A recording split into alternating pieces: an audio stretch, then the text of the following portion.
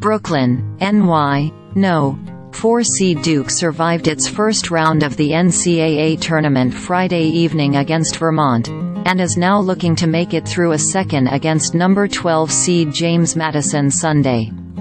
The Blue Devils have dominated through 20 minutes and lead the Dukes 47-25. Duke versus everyone, no one really likes us, said freshman forward TJ Power Saturday afternoon during a team media availability.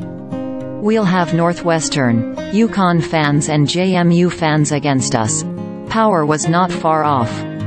The Barclays Center was packed with Huskies and Wildcats fans waiting for their respective teams to play after Duke and James Madison, and nobody except the Blue Devil faithful were cheering for Duke.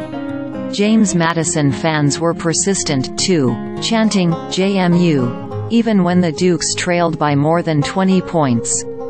Still, while James Madison certainly had more people in its corner, the Blue Devil contingent was loud enough to make that a non-issue for Duke. It took complete control of the half and never trailed. Head coach Jon Scheyer said Saturday that a stadium full of booing doesn't sound all that different from a stadium full of fans. Maybe he's taught his team the trick. Second chance points 5 minutes into the game. Duke led James Madison 12-4. 7 of those Blue Devil points came from second chances. Duke opened scoring on a hot streak, with a Jared McCain triple followed closely by a Kyle Filipowski dunk and one of Jeremy Roach's go-to close-range jumpers. But more than half of the points the Blue Devils earned came on the heels of impressive rebounding from all 5 players on the court. Every starter but McCain had a board, and Filipowski had 2. James Madison is not a small team, and these rebounds did not come easy.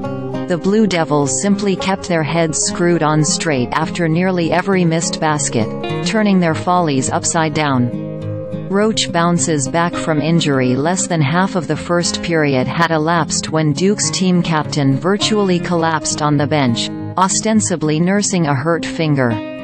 It appeared to be a dislocation on his left pinky, but this has yet to be confirmed.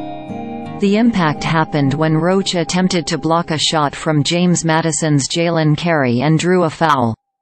Carey made good on one of his attempts while the Blue Devil bench focused on the wounded captain. Just a few minutes later, Roach was back on his feet with taped fingers, huddling with his teammates before heading back to the locker room accompanied by fellow senior Spencer Hubbard. At the next timeout, he was back in the stadium, and when it ended, he was back in position on the court. James Madison stuck inside. The Dukes don't have a bad record when it comes to outside shooting. On the season, they're making 36.3% of their attempts beyond the arc. But against this Blue Devil squad, James Madison not only missed nearly all of its threes but could barely even attempt them.